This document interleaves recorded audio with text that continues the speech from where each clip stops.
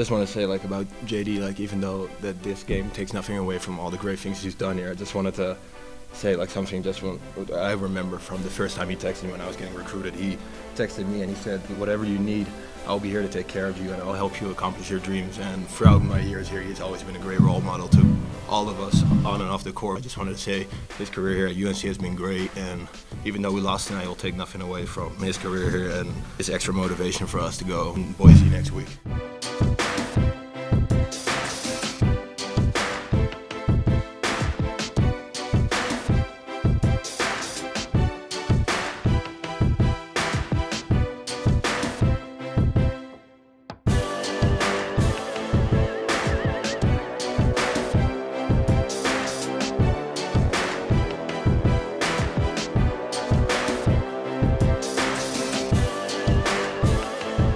Kai did a good job off the bench. Trent Harris as well. He made some timely shots.